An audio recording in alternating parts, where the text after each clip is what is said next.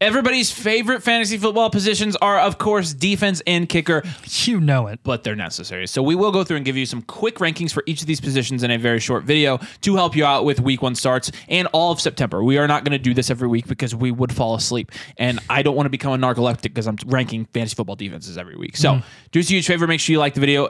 Seriously, if you are happy we're doing defense and kicker rankings, please drop a like on the video. Like, we need some feedback here to because like otherwise we won't keep doing this. But if you like it, let us know in the comments.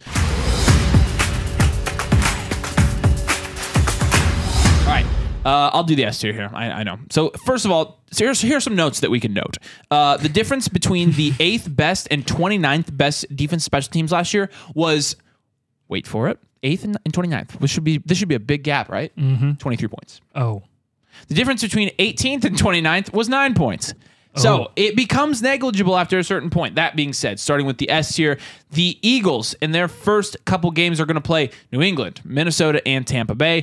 The Eagles have one of the highest fantasy scoring defenses in the league. They cause a lot of turnovers, and they obviously are going to be playing teams that they could beat, especially teams like Tampa Bay, who is very, very bad. I mean, they could score enough points in that matchup alone to be ranked at the top. So the Ravens are going to be next. The Ravens are playing the Texans, the Bengals, pretty good, the Colts.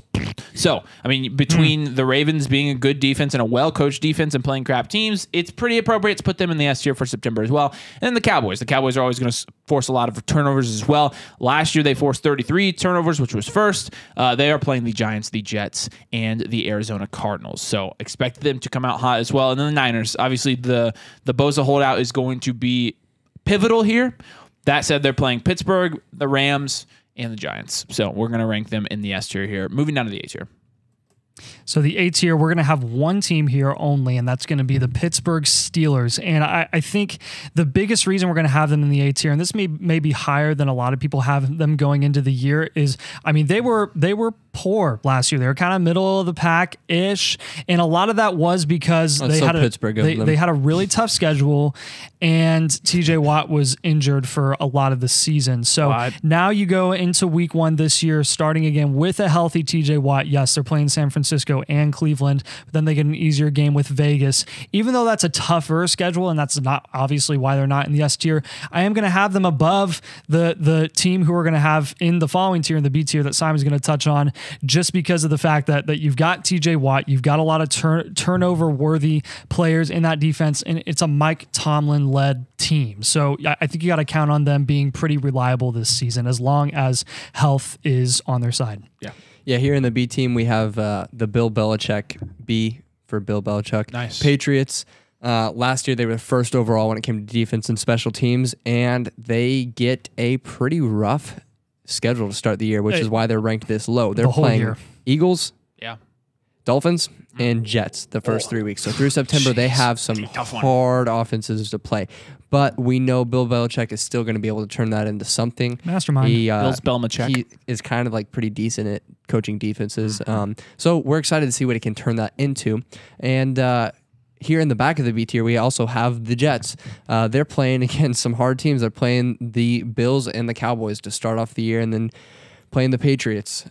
So the Jets, obviously a brilliant defense last year. Robert Saleh really turned that defense into a well-oiled machine. And they definitely have some upside this year too. You know, taking Will McDonald, the 15th pick, and could be even better this year. Yeah, look for their ranking to go up after the month of September and October, because as the season progresses, their schedule does get a little bit more friendly. But right now, they're going to have to be a couple tiers down from the top. I will say this. Yeah. Like you said, the difference between 8th and 29th was 23 points. So really, once you're getting to this far in defenses, it really doesn't matter. Yeah, and then so we'll finish up here real quick with the Saints, who have the Titans, the Panthers, and the Packers their first couple weeks. And then the Panthers, another NFC South team, which is kind of funny that we have NFC South teams on here, but Panthers were 9th in 2022 in defense, even though they sucked really bad. I think it's because the offenses they play suck too. The offenses they're playing. Yes, that is true. It's almost like Atlanta.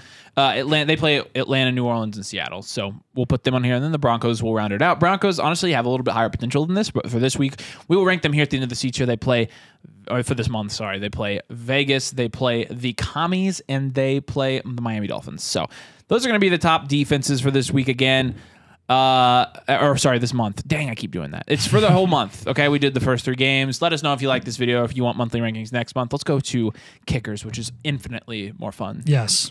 Yep. And one thing that we will want to note about kickers here is the difference between the highest producing kicker, which seems to be Justin Tucker every single year, and the 19th best producing kicker is 32 points.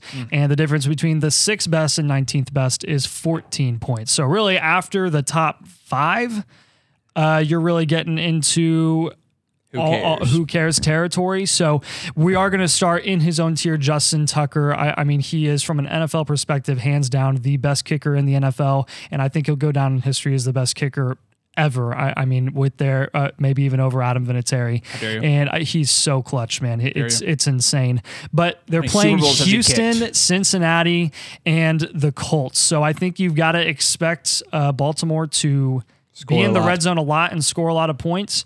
And the biggest concern would be how many times will they turn those red zone appearances into touchdowns and limit the kicker's upside with Justin Tucker.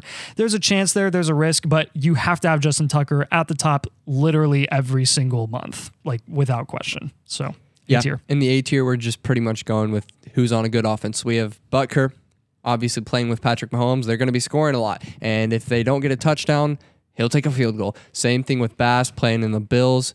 Bass is so consistent. Yeah, you got him playing right there with Josh Allen. They're going to be in scoring positions a lot. You got Evan McPherson. Everyone loves him. Shooter. He's playing with Joe Burrow. The Cincinnati Bengals profile to score a lot of points this year. And guess what? When they don't, McPherson can take the field goals. And then here we got an actual one. It's Daniel Carlson, who was, I believe, 2nd overall in kickers last year. Who's just a really good kicker. Very good. He's a really good kicker. And, the Raiders probably won't be in scoring positions very often, but if they have low field goal score position. there you go. Yeah. That's a very good point. All right, the B tier of kickers, what you've been waiting for all offseason. We're going to start with Graham Gano. Then we're going to have Jake Elliott. Matt Gay is going to follow him. We're going to put Young Ho. Yes, I should say Koo. Young Wei. Young Wei Koo. But I wanted to say Young Ho. Okay. Young Ho Koo. I know his name is Young Wei Koo. And that's it. And I'm not going to talk about those guys because, again, we're down into kind of the no man's land of kickers. So, and the C tier. C tier, we're going to have Jason Sanders. Then we got Patterson, who's playing Kansas City, Seattle, and Atlanta. So that's why he's going to be down here. And then Jason Myers playing the Rams, the Lions, and the Panthers. So there's a little bit of upside there for a kicker that's not, really reliable from a points perspective or very consistent across the board. Again, kind of a crapshoot once you get down here. I would definitely recommend if you're looking at starting a fantasy draft, if you're not getting Justin Tucker, don't draft a kicker. It's not really worth reaching for Justin Tucker as it is. No, unless you're getting him in the last round. He might give you, so difference between 1st and 19th is 32 points. In a 15-week, 16-week fantasy season, that's like 2 points per game. It's not really worth reaching for. I'd rather just take an actual position and get a boost elsewhere. Yeah. Yep. Completely agree there. So obviously the most thrilling video we've done, but if you want us to, we will do one of these a month, take these rankings for what they're worth. And the fact of the matter is, in a normal fantasy league, not worth a ton, but defense will be helpful though with mashups, especially because our audience good point, tell King. us. Yeah. Good point, sport. Yeah. All right. Make sure you drop a like on the video and make sure you are subscribed as well. If you want fantasy football content, that's what we do. Yes. We release it, and you should probably subscribe. So flockfantasy.com/domain is where all of our exclusive content is if you want to join us in that community as well. Domain. You have to use code domain. Domain. Appreciate you watching. Thanks for joining us. We'll see you later.